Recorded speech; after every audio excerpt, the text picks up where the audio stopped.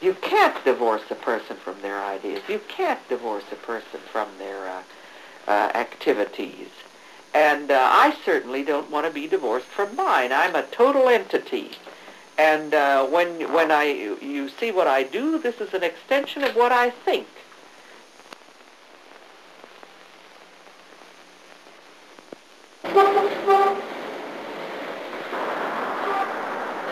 Today's question is, what is an atheist?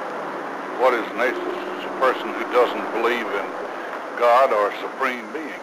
An atheist is a person who has absolute confidence in their fellow men and in their own ability. A person that doesn't believe in God, doesn't have a belief that there is a God. Ones who don't believe in God.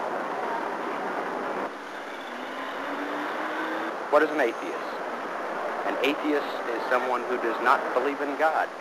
Oh, that's the 1-hour lecture that I give to universities, remember? Atheist is someone who doesn't believe, I started to say in God, but I suppose in any type of superhuman or religious being. Atheists negate a tremendous number of other really idiotic and extraordinarily stupid ideas, which include the Bible as a holy book, the efficacy of prayer, a life after death, and a sort of church structuring with everything that goes with that.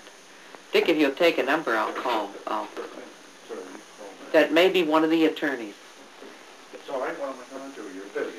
You could take it from the other number. An atheist is someone who has to be harassed by the existing establishment power structure because we're a threat to those things that they hold dear. The principal threat that an atheist is a person who questions every kind of authority.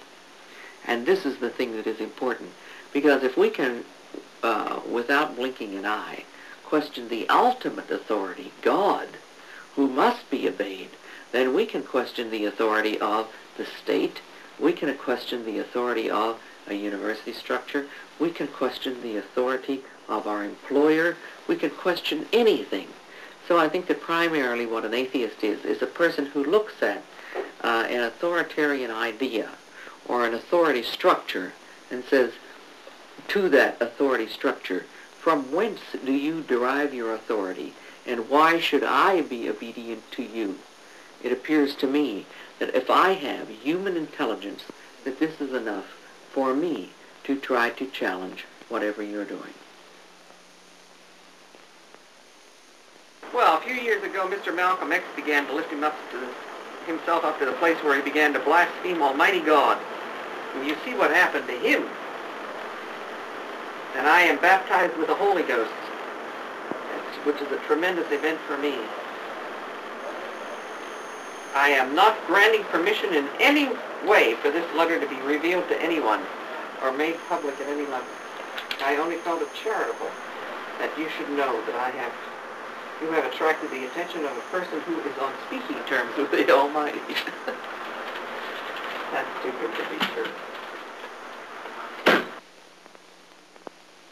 And I reach out and I take a little bit of Ralph Waldo Emerson, and I take a little bit of Thomas Paine, and I take a little bit of Mahatma Gandhi, and I take a little bit of every human being, every great human being who has conducted himself so that his life has shown what can happen if a person is totally committed to the human community or to the earth or what have you.